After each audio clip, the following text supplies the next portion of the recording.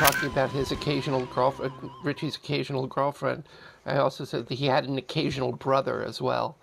Yeah, like my brother. Yeah. And you know, it was so odd because years later, after all of Happy Days and stuff, I ended up doing a series called Matlock that was, you know, starring Andy Griffith, and I played his daughter, which meant then that I guess I had been dating my brother, or something like that. It was very, you know, incestuous in a weird kind of way.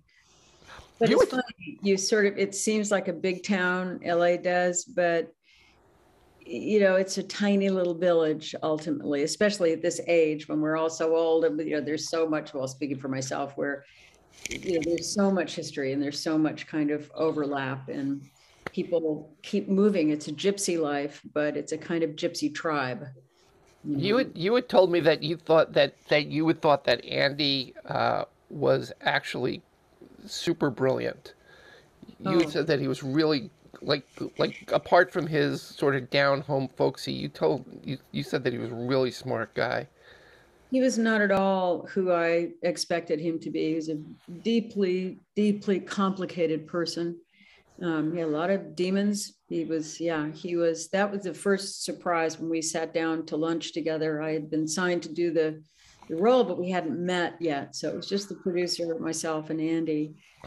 And he had this, he was absolutely up to the minute. He was incredibly well read. He was, you know, current events, 2, 3 newspapers a day. Yeah, he was wicked smart, and that's something that he disguised. You know, he didn't really, I don't think he sort of showed that intellectual side of his persona. A terrific writer, wonderful writer. He doctored all the scripts on Matlock, every single one. Wow. um, so, but like a lot of comics, you know, he had a kind of a dark side as well. So I've always felt sad that we didn't see his Willie Loman, we didn't see his King Lear, because he had those roles in him. He, you know, he had Eugene O'Neill inside of him. He was, Wow.